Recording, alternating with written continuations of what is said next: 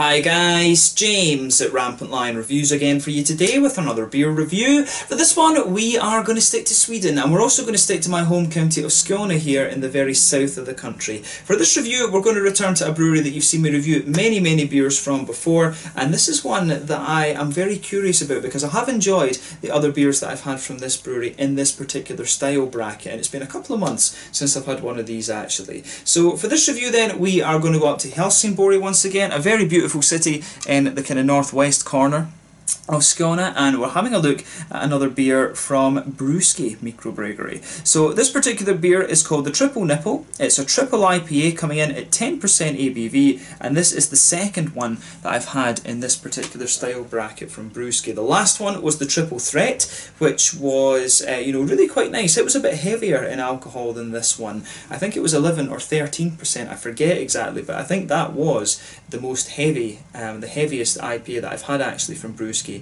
in terms of alcohol, but it turned out to be one of the best ones I've had actually. I would say that about it. My other favourite IPA from these guys, of course, was the Conan Double IPA, but they've not done that in a very long time. But yeah, these guys are doing some really interesting stuff. Recently it's been the pie series, the Berliner Weisses, that I've been reviewing for you, as well as the cake series, the kind of pastry stouts. So it's nice to go back to an IPA because this is where this brewery really made their name. The hazy IPAs and the kind of fruity IPAs as well. The Fever series, of course, is very well known throughout Europe these days. So yeah, only my second triple IPA from these guys, and this one was released on the 1st of August 2020 through the Lokala Småskaligt assortment in Systembolaget here in Sweden. So hopefully another good beer, and I hope that you guys enjoy my take on this one as well. This is my third review from Brewski for the month of August 2020 actually. So yeah, let's go for it guys. So as always with my reviews then, I'll tell you a little bit about the brewery before we taste the beer. If you want to get straight to the tasting, just fast forward. All the usual links are in the description below. That's the brewery website, the link to my other reviews that I've done from Brewski Mikrobryggeri before. You will definitely see more beers reviewed from these guys in the near future. There's all the usual social media down there as well. If you want to see more reviews, do please consider subscribing to the channel. The whole channel of course has a geography based tagging system, so you can go into the home page and search for beer based on country, city, state, county, province, prefecture, whatever it is you're interested in. Do check out the playlists of beers from different countries. There is one there for all the Swedish beers that I've reviewed for you. That's constantly being added to, and as always, please do get in touch and let me know some of the other beers and breweries that you guys would like to see me review. It's always great to hear from you guys that are watching the videos, and the support that you show the channel is hugely appreciated. So anyway, to tell you a little bit about Brewski Mikrobryggeri once again then. So Brewski Mikrobryggeri, as I've told you before, were founded back in 2014, and they're based in Helsingborg in the northwestern part of Skåne here in the very south of Sweden. A very nice city that I do recommend you check out if you get the chance. So the founders of this company are Marcus Hjalmarsson, Johan Britsen, Alfred Olsen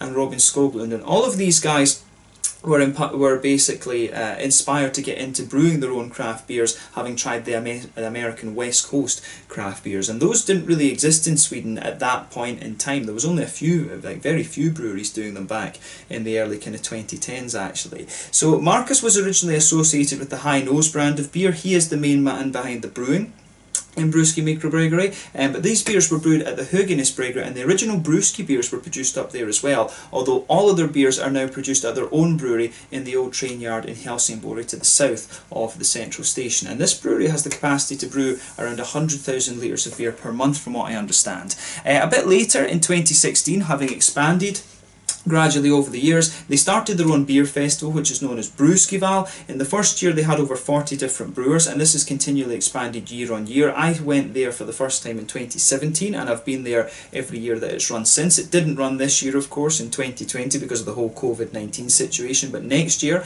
I probably will go there. And they also used to open up the brewery once a month for a bar called Barski, but they now have their own bar in Helsingborg which goes by the same name. This opened back in 2018, and very recently it celebrated its second anniversary. You can get a lot of Brewski beers in there that you aren't going to find in Sweden otherwise, because they're still limited a bit by the whole Systembolaget system, but various other beers do go out to Denmark and Norway and things like this. But if you go there, you can also try some very nice ramen. It's not authentic Japanese ramen, It's an American chef that's in there, and he has his own kind of take on it with chicken and various other things, but it is very nice, and I would recommend that you check it out. They are also these days brewing some beer in the US at Tampa Bay Brewing Company in Florida, and they're looking currently to open up a bar in Oslo in Norway as well. And Marcus also has started a distribution company in Norway called Brewski, which is taking various Swedish beers into Norway. I'm not sure if they are going into Vinmonopolet, which is their kind of equivalent of Systembolaget up there, but yeah, he is distributing a number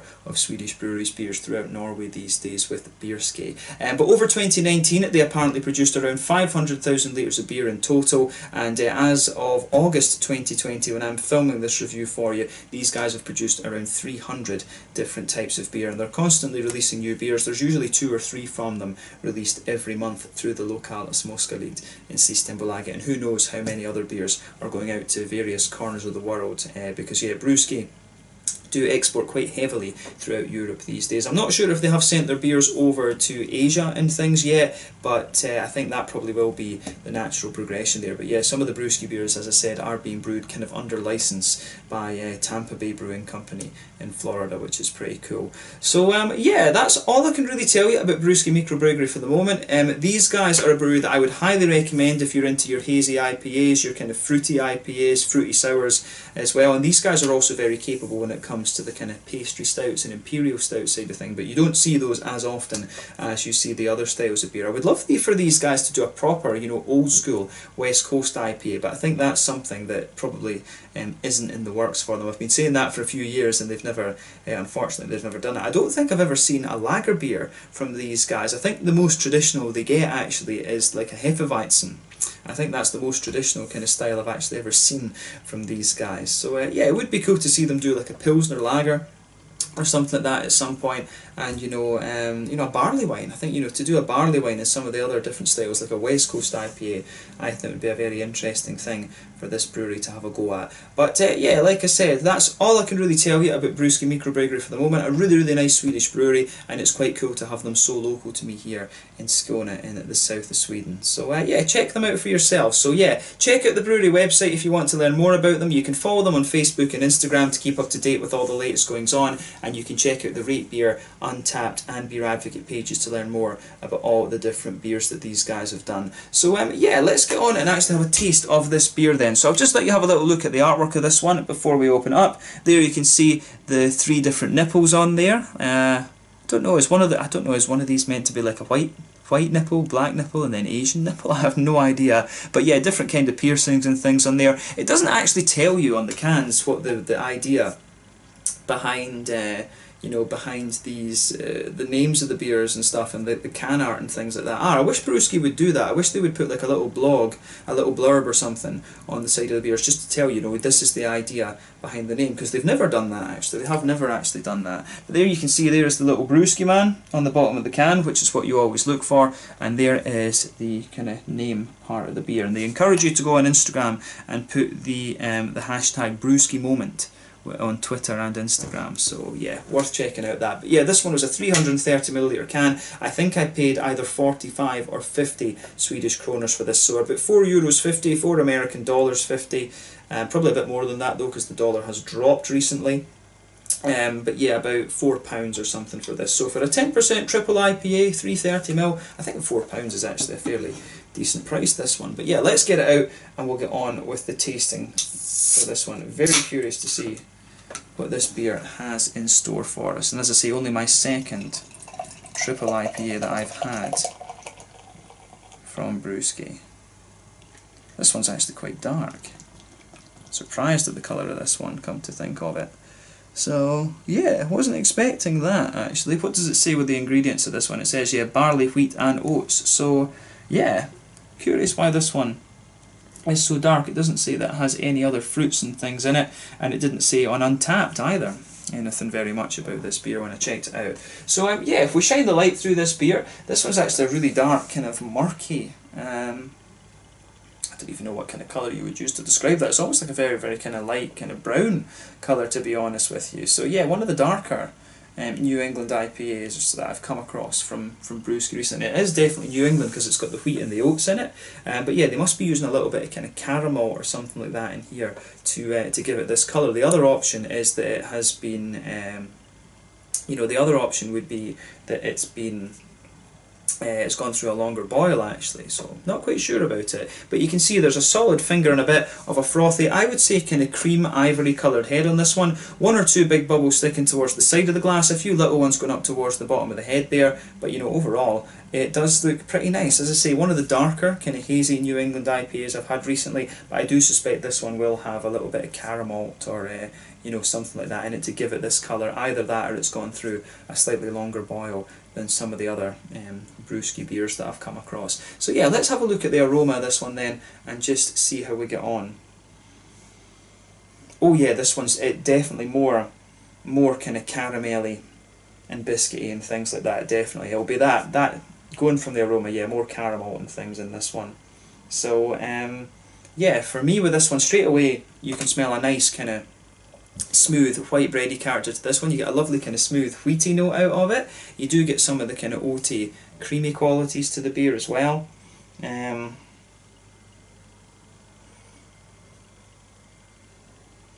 Yeah, this one is really nice actually. I like how it goes together. I do, you know, if you've watched the channel before, you will know that I'm a bit of a sucker for kind of big brown sugary sweet beers.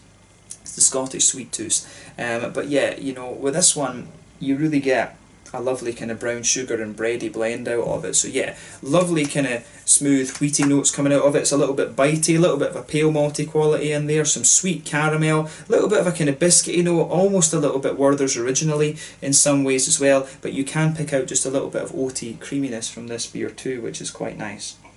So yeah, the aroma that you get out of this beer is pretty damn solid, I have to say. So yeah, in terms of the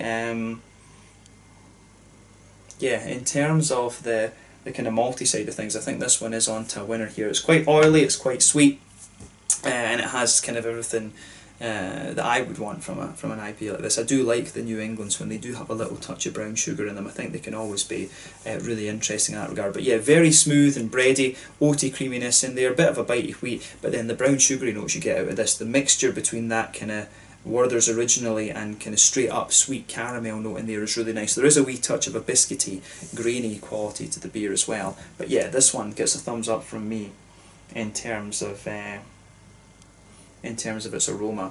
So yeah, I like how this one goes together. It does actually smell a little bit. It smells really kind of jammy and quite boozy as well when you sugar the beer up, but then when it's 10% and it's a triple IPA, you should expect a little bit of that. But yeah, in terms of the hoppy side of things then, let's have a look at that. So for me, I want to say there might be a bit of mosaic in this one. It's got a little bit of earthiness in there. There is a bit of a kind of juicy orangey character coming out of this beer. You've got some nice floral notes to the beer, but I think the green side of the hops really leans more towards the grassy side of things. It's quite smooth in terms of the earthiness and the grassiness. There's only a little bit of a kind of floral character coming out of this beer. But yeah, I do like how that how it goes together in this one. So yeah, it really does. The more and more I smell this, the more of the boozy kind of malty characters I get out of the beer. In terms of the fruity side of things then, it actually comes across as quite like jammy and sultana-like, I think. Yeah, it really is quite jammy and almost sultana-like. There is a bit of a peary, appley kind of thing to this one, but you've got juicy oranges as well. But then the tropical fruits kind of come in on top of that. There's a bit of a white grapey note, a bit of a, I do find a little bit of a kind of peary ester, like white green grapes, a little bit of peary ester, some oranges in there, but there is a bit of the tropical fruit like the pineapple as well. I do get a nice bit of a brighter pineapple to it, and I also get, yeah, there is a wee bit of like a sort of mango-y, passion fruity note there, but I think that takes a back seat. I think this one is quite kind of pineapple-y. I also find it quite orangey, but I'm getting a good bit of like gooseberry, white green grapey notes out of this one as well. That's really interesting. I'm not sure what hops would have been used in this one, to be honest, but it's definitely not the most tropical of IPAs that you're going to come across from Brewski, right enough. It's definitely a little bit more kind of malty and kind of grapey and stuff like that as well. So I do like how how all of this goes together in this one. It gets a thumbs up from me in terms of its aroma. I'm very, very curious to see what this one has in store for us. So take a little bit of time and enjoy the aroma of this one before you get stuck into it. I think this is going to be a really, really interesting beer for us to try. So yeah, this one is the Triple Nipple, Triple IPA, coming in at 10% ABV from Brewski Mikrobryggeri in Helsingborg in Skåne here in the very south of Sweden. Let's get stuck into this one. Slange skål!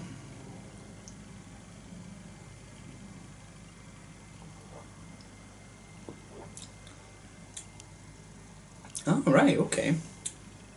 That's not quite what I expected from this one. This is a big, very, very smooth, very oily beer.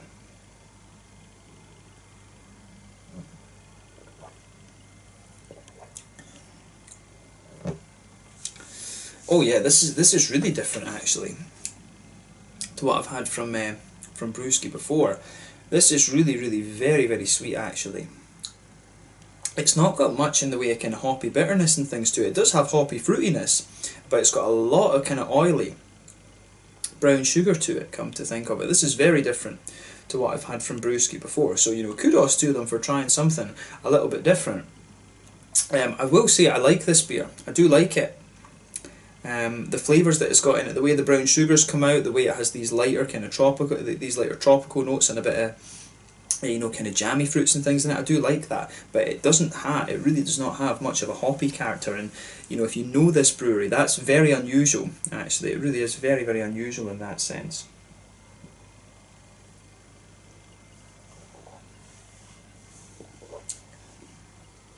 It almost comes across as if it's supposed to be like a kind of pastry IPA or something like that. This is very, very sweet, to be honest with you. I mean, where do we even start with this beer? Where do we start with it? So, yeah, and I mean, this is really unusual, like I say. I don't think there's, just to kind of err on the side of caution, I did wonder when this beer poured, I was like, oh right, okay, because this is a kind of colour that you can sometimes get when there's like a little bit of oxidation and things like this. And just having a little quick look on, you know, on Untappd, if we stick this in, let's just have a little look. I'm pretty sure this one, it's you know, this one, it is absolutely fine. I don't think there's anything wrong with this beer, because that was really, honestly, when I had this one, I did wonder from the colour and things like that, because you know, I was like, is this oxidised or something like this? But no, I really don't think it is. So yeah, it says on here, yeah, if I look at the pictures of this one on Untappd, if I go through the pictures here, yeah, everyone else's pictures are kind of quite a little bit darker than this, so are a little bit dark like this one is. So yeah, it's this, as I say, I did wonder about that, you know, maybe have the hops dropped out of it or something like this, but no, it is just something a little bit different. It really is more like a kind of pastry. It's more like a kind of pastry IPA or something like that. Not sure what to make of this one, but I like the flavour combination here. It is like a really malty leaning New England IPA. So yeah, just be aware of that. If you do buy this one, you are in for something that's a little bit different.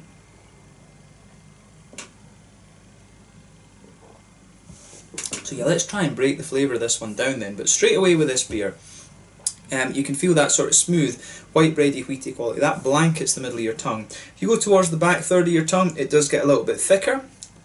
There's a wee touch of a kind of bitey graininess comes out of it as you go further into the aftertaste. But then as you move into the kind of middle third of your tongue, you can feel as you go towards the front half of that middle third of your tongue, big, thick, oaty creaminess out of this one. But behind that, you do have, it's almost like you've got thick oats, thick wheat, and then in the middle you've got like a thick kind of brown sugary note out of this one. So there's sweet caramel in there, there's that sort of more oily Werther's Originally type flavour, there's one or two little McVitie's Digestive biscuit kind of grains coming out of it as well, and yeah, it's really the middle of your palate in this one. The whole malty side of the beer is very, very thick. There's maybe one or two little slightly woody undertones to the beer, which is quite interesting, but it's just the level of oiliness and thickness and things like that that are coming out of the brown sugary side of this beer that are really kind of surprising and you know, unusual, I think, for what Brewski do. In fairness, you know, I've kind of assumed that it's a New England IPA. It's maybe not meant to be like that. It's maybe meant to be some kind of hybrid between the two.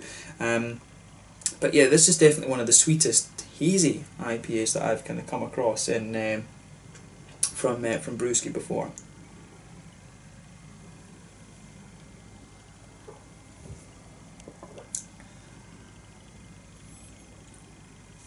So yeah, I do like how this one, I do kind of like how it pieces together actually. I mean the flavour out of this one, it is really nice. I like the big kind of brown sugary beers like this, so the malt base for me is really nicely done, but as I said, it just was not what I expected from this beer at all. So yeah, on the hoppy side of things then, in the back corners of the palate you do get a little touch of earthiness. As you come further forward along the sides of the tongue, it does gradually develop a little bit of a kind of floral aromaticity, but really not a lot actually, which is quite interesting. But yeah, as you go round the front curve of the palate, the beer is just a little bit lighter and more grassy. Then behind the front curve of the tongue, you've got that nice oily bubble where the juicy fruity esters kind of push their way out of the beer. And this one has quite an oily, fruity character to it as well. So yeah.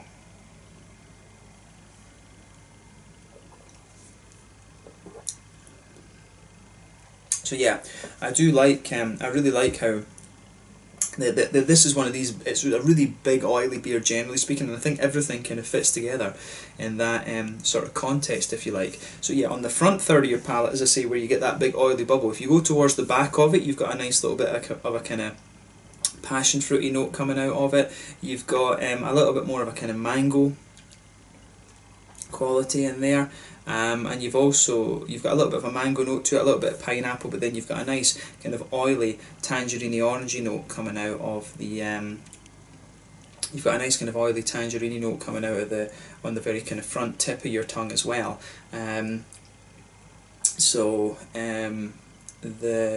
It gets more and more oily the more you drink of it actually, but yeah, the oily flavours that this beer has, generally speaking, all merge together very, very well. It's a very kind of straight shooting beer in a lot of ways, you know, very big and smooth and brown sugary, but yeah, definitely not what I would have expected compared to the last triple IPA that I had from Brewski. I do remember the Triple Threat being very, very oaty and smooth and creamy rather than being kind of brown sugary, so maybe that's why they've gone down a slightly different route with this one, to be honest with you. So this one almost has the same kind of sweetness vibe, if you like, that you get from you know, the pie series and the cake series and things like that. It almost strikes me in some ways as being a little bit of a kind of pastry type New England triple IPA, to be honest with you. I don't know if I might be completely off the mark in saying that, but that's just my opinion of it. It almost has a bit of that this kind of pastry vibe thing that's going around a lot of breweries at the moment. So yeah, bear that in mind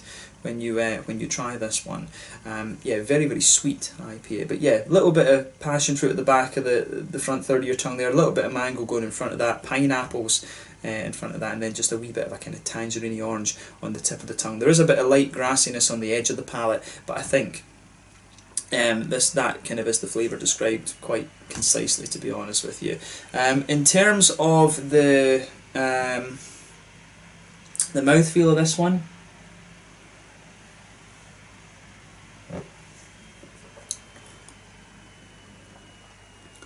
I'd say this is it's not the thickest of triple IPAs that I've come across, but in fairness, when it comes to the New England, you do expect a big creaminess. I find this one very, very oily for the New England side of IPAs. You know, you'd normally expect this level of oiliness from maybe a West Coaster rather than a New England. You'd expect a bit more creaminess out of a New England, but yeah, nice smoothness to there is a nice level of smoothness to the malt base in this one. A little bit of a kind of sweetness in my mind as well.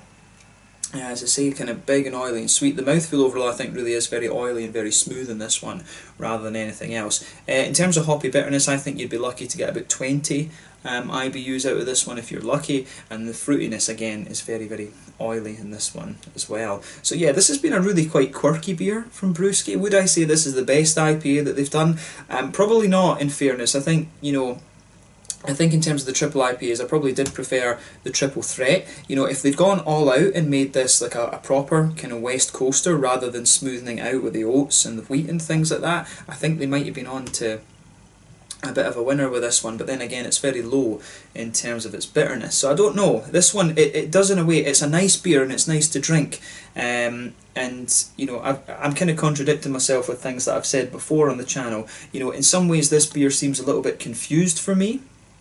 It's nice, but the main question should be, is it a nice beer and is it nice to drink? Yes, it is, but it seems a little bit confused in terms of exactly what direction it's going in. I think that's a fair statement to make about this one. It seems as if it's kind of trying to straddle the line between having the West Coast sweetness and the oily fruitiness that you'd expect, and the kind of New England kind of smoothness and things like that. It seems as if it's just a bit confused into what exactly it wants to be.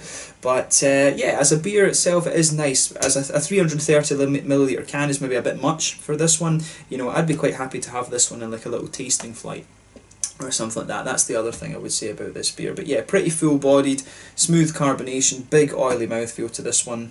20 IBUs if you're lucky. I think it might even be like about 15 or something. It's got kind of a Hefeweizen level IBU vibe about it. But yeah, smooth malt base, big and oily and sweet at the same time, and nice oily juicy fruits as well. So yeah, let's leave it at that for this one. This one is the Triple Nipple Triple IPA, coming in at 10% ABV from Brewski Mikrobryggeri in Helsingborg in Skåne here in the very south of Sweden. Another nice enough beer, this one, but I think not the best within the IPA category that I've had from these guys, and I think the Berliner Weisses that I've had this month have kind of outshone this particular one, to be honest with you. But yeah, still, I enjoy trying different things from these beers. Kudos to them for trying something a little bit different.